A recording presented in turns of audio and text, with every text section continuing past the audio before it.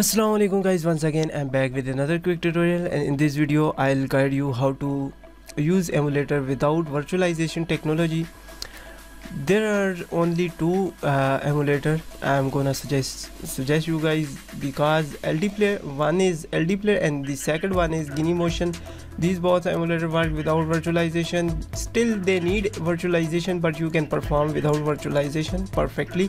So as you can see here, I'm working on it and it's working super fine for me. And what is the importance of virtualization? So when you click on these settings, and you can see here CPU cores.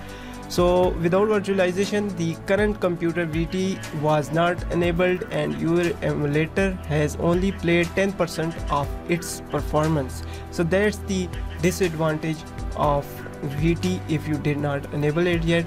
So if you have, I will make a video on it, how you can turn it on, and if you don't have, or if you don't know, then how you can check it. Let me show you first how to check it. So right click on this PC properties. So here is the processor.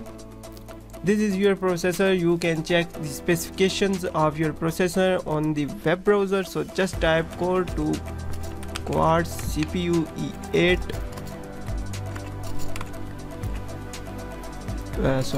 Q8200 specs, and then hit enter.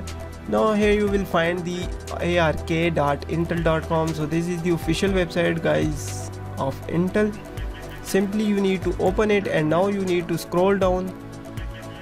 Here is the advanced technology, so you need to find the virtualization technology. This is the virtualization technology VTX, and you can see here it's no. So that means my processor did not support the virtualization technology, even not supporting hyper threading and inter turbo boost. So if it's not supporting, the second way you can also check from here, right click on the taskbar and open the task manager performance, and then here is the CPU. Just click on the CPU, you will find it here, virtualization not capable. So that means my processor does not support virtualization technology. But still I'm suggesting you guys go with the LD player. That's the performance of LD player is perfect on 10% even processor. You can see here, right click on the settings, and you can see here CPU core, one core is only using, and the LD player is using one core. The current computer VT was not enabled and your emulator has only played 10% of its performance.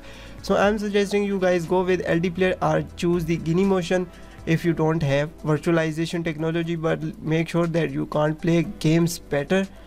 You can use only social media like WhatsApp, Instagram, Twitter. Else I hope these video helpful for you guys. Hit the subscribe button and share it with friends. मिलते हैं next video में. अपना ख्याल रखिएगा. Take care. अल्लाह हाफिज़. Bye bye.